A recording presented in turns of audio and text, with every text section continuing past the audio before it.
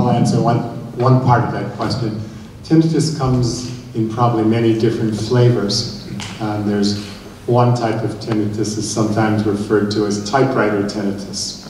For those of you old enough to remember what a typewriter sounded like, there are some medications, according to Bob Levine, that you can take for that that will suppress it. But that's one of the few drug therapies that I know. I'll let my audiology colleagues comment about other types of things to alleviate tinnitus. I add one other thing. Many people that are profoundly deaf wear a cochlear implant.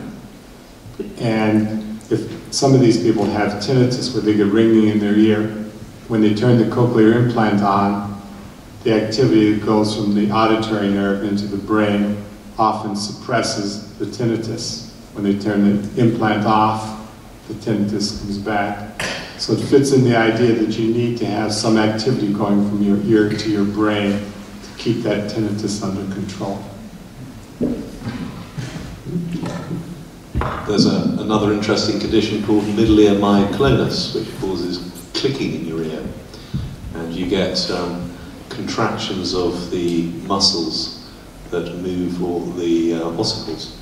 And sometimes this movement can be so exaggerated that a patient's partner can hear the ear clicking because the eardrum acts as a speaker to make the click come out the ear. And in some cases you can divide the tendons and separate them from the bones to stop the clicking.